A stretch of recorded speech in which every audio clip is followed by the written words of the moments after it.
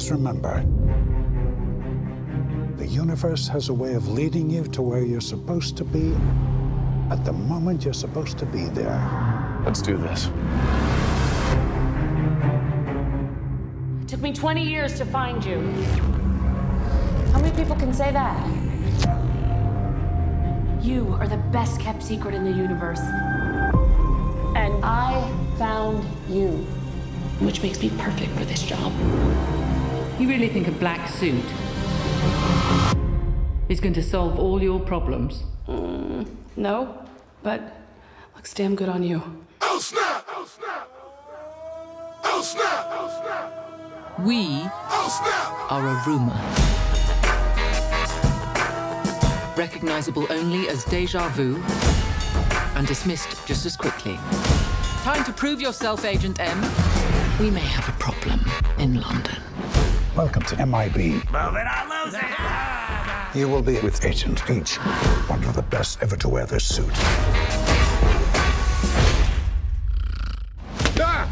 Catching up on my daily meditation. Time for lunch, I think. You hungry? It's 9:30.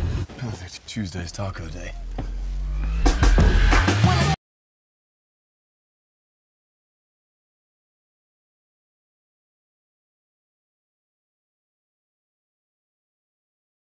Of this planet at risk.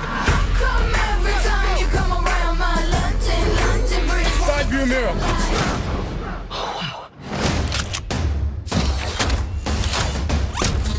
Oh snap!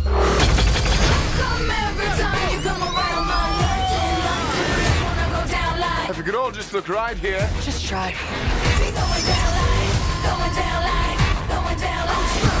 It's gonna be fun. We'll have fun with it.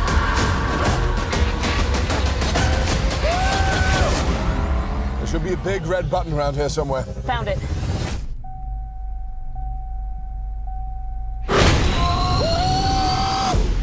We are the Men in Black.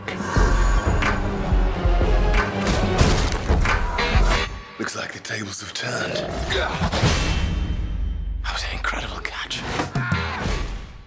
Hey everybody, it's Charlie. We got brand new Thor 4 footage to break down. If you were confused about what's going on here, Tessa Thompson and Chris Hemsworth are continuing in the Men in Black franchise. The trailer has a couple shots that let you know that it's a continuation of the Will Smith franchise, like this is forward in time within that universe. So they're not trying to reboot the Will Smith movies. This is just the next movie after that. It's like Men in Black 4 with different characters in a different part of the world. There are a whole bunch of Easter eggs, a lot of Thor jokes. Obviously, they're going to do Thor jokes because they just did Thor Ragnarok together. Why wouldn't they lean on that just because that movie was so successful and that's what he's known for? If you're new to the channel, be sure to subscribe to get all the videos. This is coming out June 14th next year, so in between Avengers Endgame and Spider-Man Far From Home. So even though it's not a Marvel film, it will probably feel like a Marvel film just because there's so much Marvel stuff happening in that part of the year. The basic premise of the movie is that the Men in Black is a worldwide organization. They have branches in every major city. So this is following a couple different agents. Tessa Thompson is the new one that learns about the organization. She's just smart enough. She decodes the clues and confronts them about it. Emma Thompson inducts her at the same place where all the Will Smith movies took place in New York City. She goes to the entrance where Will Smith used to go. Emma Thompson is the new head of that branch. I don't know what her agent designation is, but they have a couple of jokes about giving her the tiny small gun that Will Smith got, thinking that it wasn't very powerful, but it gave off this giant energy blast, knocking him back.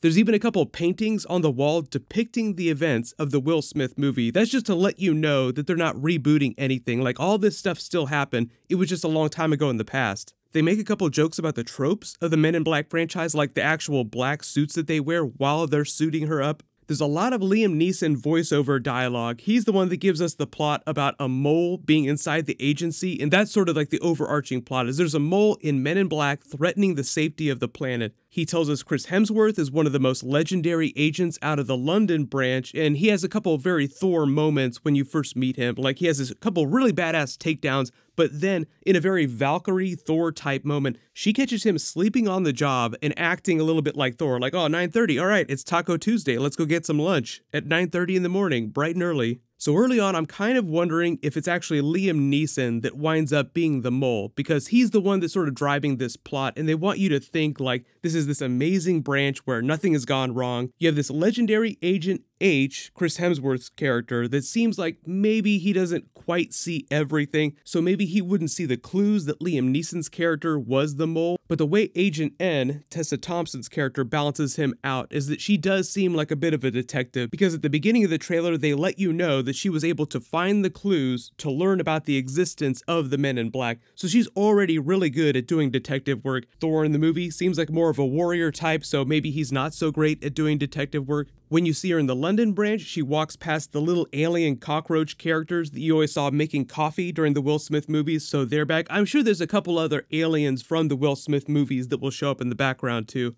But they unveil the car, it's a Lexus. I'm sure Black Panther would be proud. I'm assuming that Lexus just wanted to sponsor the movie and that's why they're using those cars. But it is kind of funny because they're big in the Marvel movies now. They give you a couple car jokes about Tessa Thompson learning about all the James Bond style weapons hidden all over the place, so they start pulling off pieces and assembling guns. This is actually a shot right out of Thor Ragnarok when Loki and Thor hold up their weapons in unison and start firing. Hello. Hi.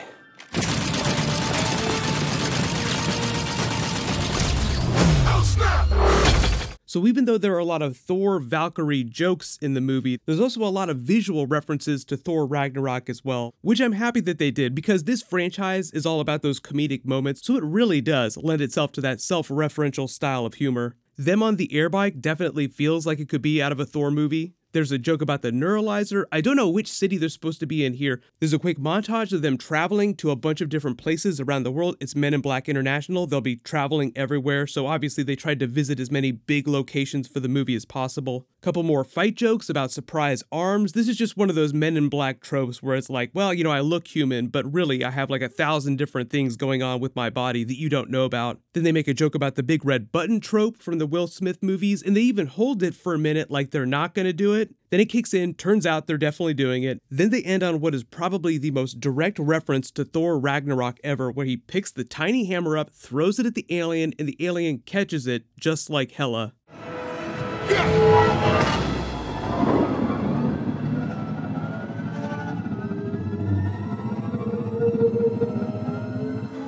It's not possible.